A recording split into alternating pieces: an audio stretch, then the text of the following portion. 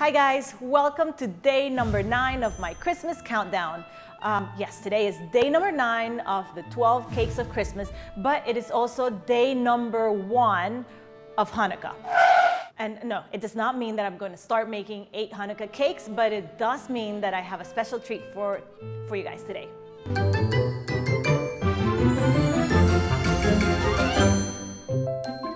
On the 9th day of Christmas, Hanukkah began for me.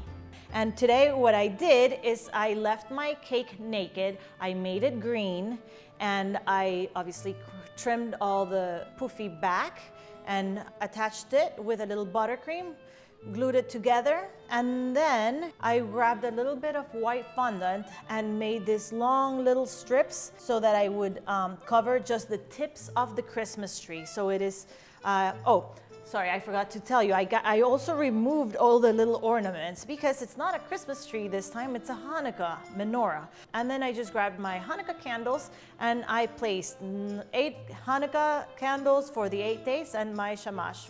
Okay, and since today is the first day of Hanukkah, I will light my first candle. Happy Hanukkah!